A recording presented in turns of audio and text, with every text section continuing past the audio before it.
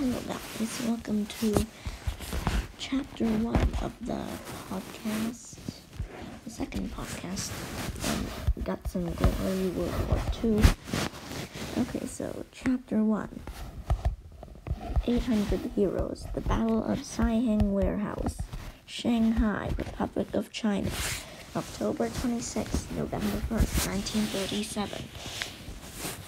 The constant crack of rifle fire and the rumbling of armored cars echoed through the black smoke hanging in the night air. Shanghai, the fifth largest city in the world, was burning. It had once been known as the Queen of the Orient, a glitzy metropolis of high fashion, luxurious nightlife, bustling harbors, and towering skyscrapers. It was now rapidly being reduced to a mixture of bloody hand-dug trenches, empty bullet casings, and coiled tangles of barbed wire. The city of Shanghai had been home to 3.5 million civilians.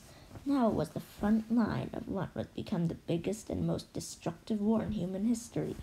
Amid the chaos and epic horribleness, Colonel Shi Jinyuan of the Chinese Nationalist Army calmly walked toward the imposing headquarters of his shattered division.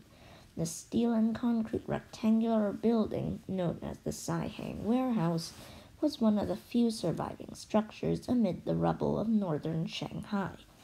It was sturdy and secure, backed against the Suzhou River, and would be the perfect defensive position. Exhausted from 3 months of non-stop combat against a determined, unrelenting enemy, Shi Jinyuan decided that he and the surviving members of his command would make their last stand here. A lot of uptight, pipe-smoking historians like to go on and on about how World War II started with Adolf Hitler's invasion of Poland in 1939. Mostly because they don't think it's cool to pay attention to any history that didn't happen in Europe or in the United States. In reality, the first shots of World War II were fired in 1937, when the swiftly growing empire of Japan decided to flex its bulging muscles by conquering everything around it. Fueled by its people's fanatical devotion to their emperor, their unequaled ferocity in battle, and some of the most advanced military technology this side of a science fiction movie, Japan defeated Russia in a war in 1905, annexed Korea in 1910, and captured the province of Manchuria from China in 1932. In 1937, the Japanese war machine surged forward once again, this time with a full-scale attack into the heart of China itself. The Chinese were in the middle of a civil war at that time, making it really inconsiderate of the Japanese to start bombing them while they were busy trying to kill each other. The uncoordinated, unprepared frontline armies of China were churned into mulch and lost their capital city, Beijing, to the Japanese pretty much immediately. By October, what remained of the Chinese military was falling back toward the Yangtze River and the important port city of Shanghai. With more than 100,000 elite Japanese troops storming toward them, the Chinese prepared to dig in and defend their city at all costs. They had way more fighters than the Japanese, but they were not nearly as well trained or as well equipped. Shanghai quickly became a war zone, with defenders digging 5-foot-deep trenches in the middle of streets, while Japanese bombers reduced skyscrapers to smoking ruins. Homes were flattened, factories were gutted, and the biggest battle to grip Asia in over a century swept the economic heartland of China with fire and bullets. By the time Shi Jinyuan moved his troops into the Shanghai Sihang Warehouse on October 26, 1937, it was pretty much all over. The Chinese had fought bravely, but they were outmatched in every way. A few days earlier, a flotilla of Japanese warships had pulled into the harbor, rained gunfire on the city, and then deployed hardcore Japanese Marines right behind the main lines of the Chinese troops. all but cutting off their escape route. The command came down for the Chinese army to retreat from the city and evacuate as many civilians as possible in the process. The specific orders given to Colonel C were simple: hold the warehouse until someone kills you.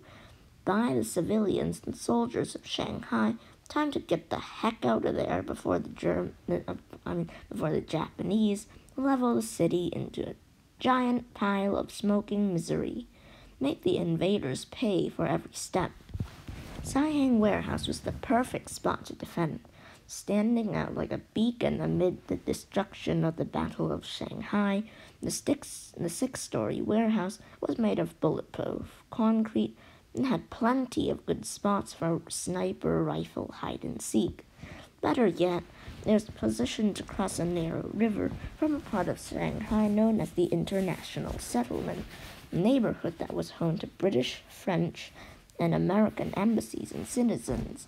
The Japanese couldn't bomb the warehouse to cinderbox with artillery and airplanes, as if just one little bomb missed its target and accidentally landed on some British guy's house.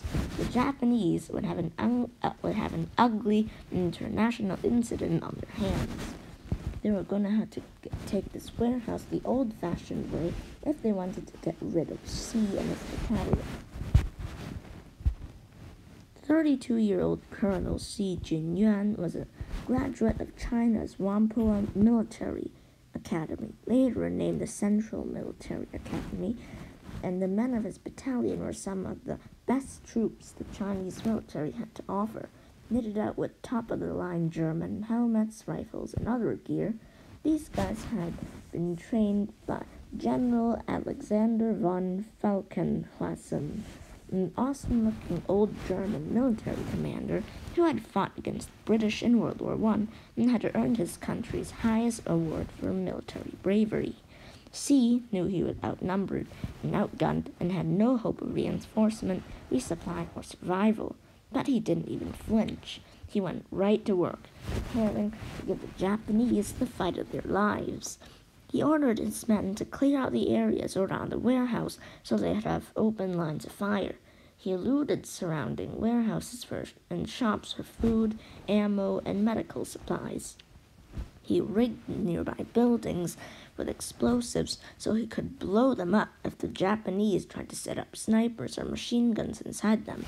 He had his men cut holes in the 10-foot thick walls of the warehouse so they could shoot through them while staying behind cover.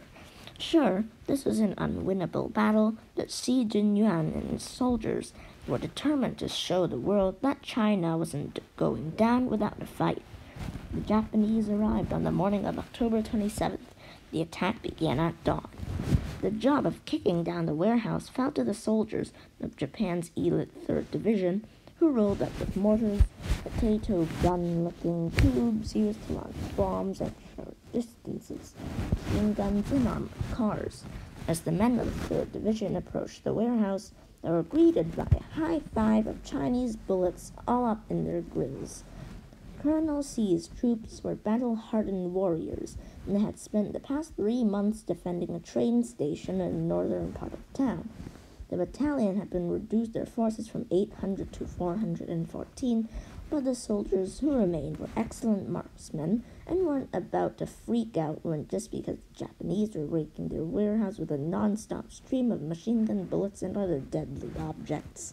The battle lasted most of the day, and the Japanese attacking many times. Colonel C ran up and down, screaming for his men to hold the line. At one point, he even had to run downstairs with a bucket of water and a rifle because a couple of Japanese dudes broke into the warehouse and tried to set a fire in the room where C kept some of his bullets and fuel, which would have been a pretty bad idea for him. The Japanese attack halted that night, and C used the break to have his men rebuild their defenses and move their guns to different hiding spots. He even snuck a couple of his wounded men across the bridge to the British side so they could get medical attention. The next morning, C looked out the window and saw an interesting sight. All along the British side of the river were people standing and watching the fight. British soldiers, international journalists, and even Chinese residents of Shanghai who had escaped to safety in the international settlement were lined up to watch and cheer on the brave defenders of Sihang warehouse. One of the people lining the banks of the river was a girl named Yang Hui-min.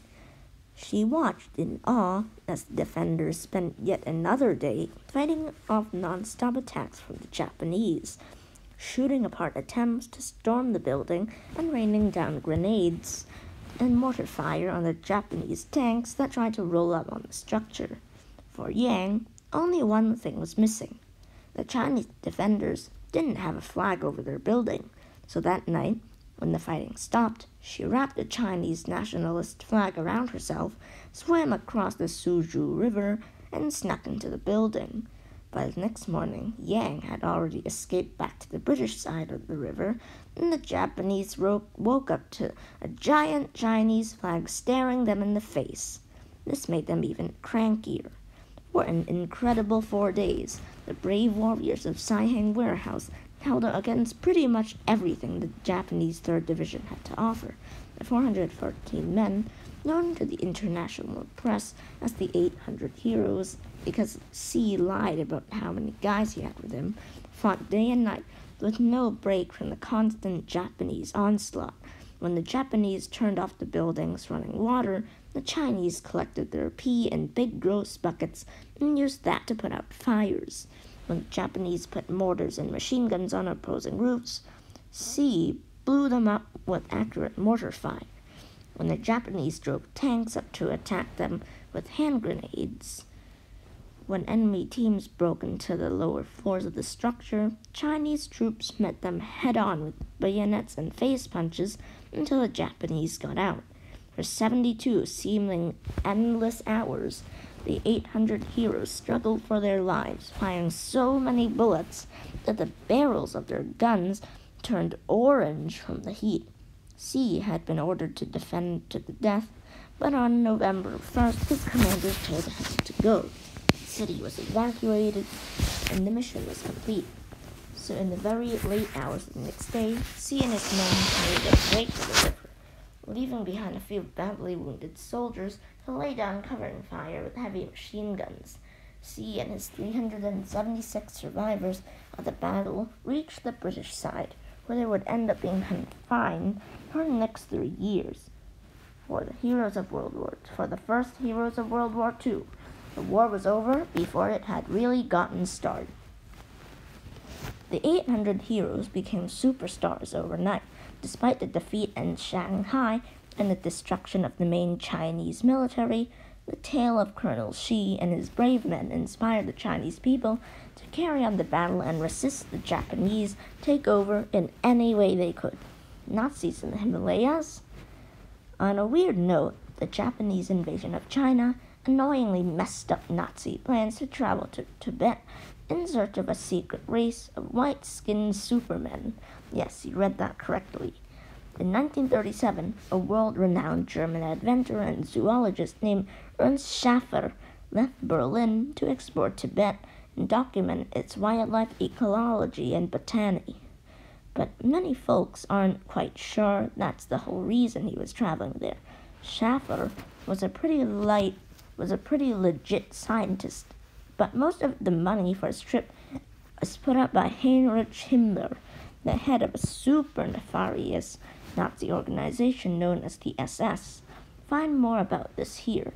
Himmler not only saw this mission as an opportunity to put photos of heroic-looking mountain-climbing Nazis on the front page of the news, but also is believed to have ordered Schaffer to search for anything from Indiana Jones-style magical devices to hidden races of white guys who had lived in the Himalayas for centuries.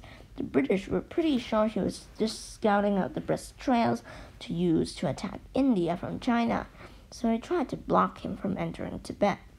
But the enterprising German went around the Japan-China War, snuck past the Brits, and spent 14 months climbing the Himalayas, gathering data and talking to the locals. Schaffer returned with journals packed full of notes on everything from Buddhist rituals to Himalayan wasp ecology.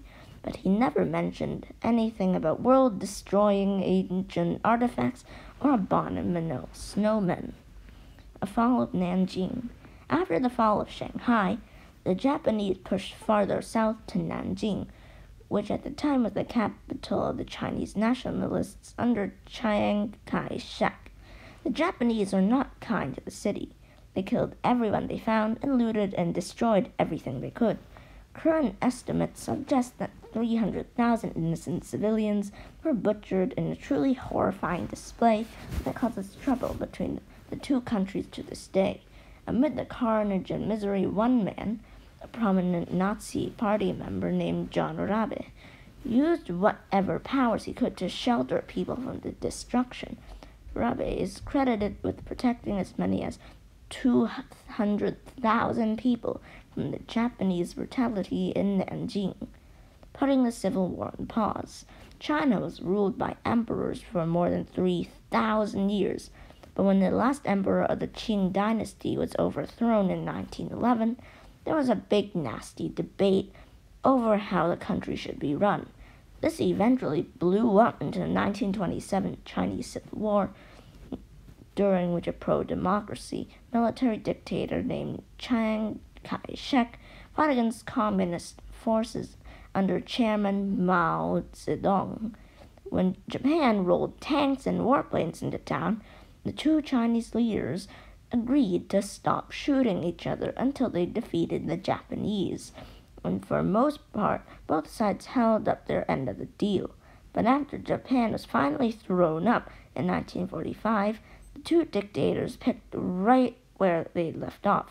Mao Zedong won the war and set up the Communist People's Republic of China on October 1st, 1949. Chiang and his troops fled to the island of Taiwan, and the government they established there holds power to this day. Needless to say, China and Taiwan still pretty much mega hate each other.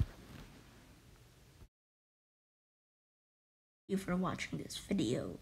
Make sure to like, subscribe, and share this video with your friends. And I'll see you later. Bye bye.